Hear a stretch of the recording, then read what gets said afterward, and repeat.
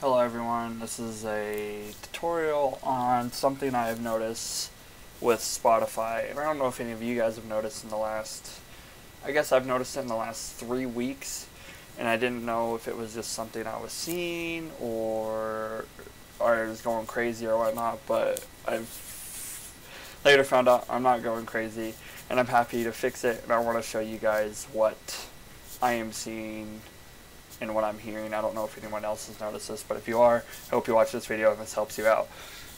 So if you see right here, we have my volume mixer. Now if we play Spotify music, you can see we're only playing at half, which it sounds good when you're just playing it, listening to it, whatever, but then when you go to switch from Spotify to iTunes, which I have music in both places, you can see a difference. So that was me playing Spotify, and you see that that's only a half. Well, if we go over to the iTunes version, I'm hitting max peak right now.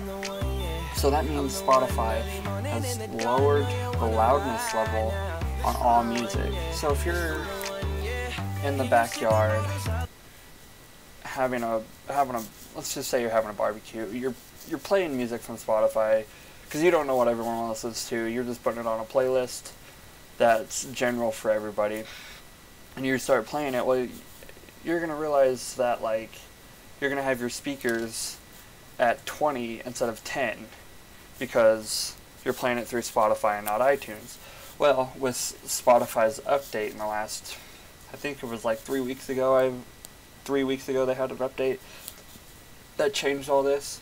Well, they lowered the decibel reading by so much. I think it was -14. They lowered it by -14 exactly. I will put the link in the description below of this website I found that helped me troubleshoot the problem. Also with this right here, this is step by step. This is also in the website for Macs and for PCs, as you can see here. But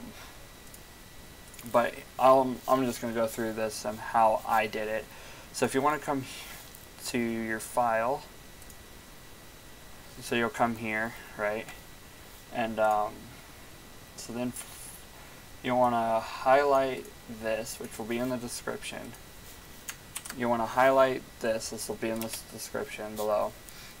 And this is my user account for my Spotify, so you'll come in here, and then under preferences, you're going to click on this. It's going to ask you what you want to open it up into. I open it up in Notepad, and you're going to type this in there. Audio normalize V2 equals true. Now true, and this might not be in yours, but type it in there. And what true does, true enables volume normalization, which that's why we were seeing down here at it 50%, and that's what Spotify in the new update has put in there, is for it to normalize right here. Now, if you don't like that, which I don't like that, I listen to music all the time, I'm always downloading music, I'm always trying to find new music. I don't like that. If I switch from Spotify to iTunes, I do not want to change my volume on my speakers all the time. I don't want to raise it 10 or lower it 10 or go from half to full. So what you do is you're going to come in here and you're going to type in false to disable the minimization. So then what you're going to do is then you're going to save it. And I have Spotify open right now, if you can see. So then I'm going to close Spotify. And then I'm going to come over here, and if you notice, this all changed. It just keeps you loaded, the track's all loaded where you were previously listening. Now after I changed it to false, it should work. I had to do this a couple times just to make sure it worked, but here we go for the sample. So here's I'm the One by I'm the One. So if you've noticed, see, I just went back up to full peak for this song. Now if we pause that on Spotify and go to iTunes and do the same song, you're going to see we're hitting the same, we're sitting the same peak level for loudness, which for me or anybody else watching this video, that's great, because if I go from iTunes to Spotify, as I've just told you, you're going to notice a difference.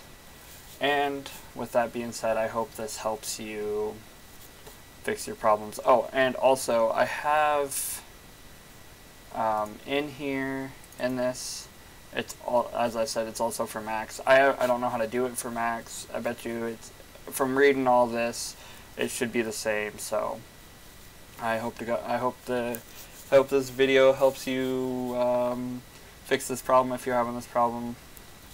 Alright, I'll see you later.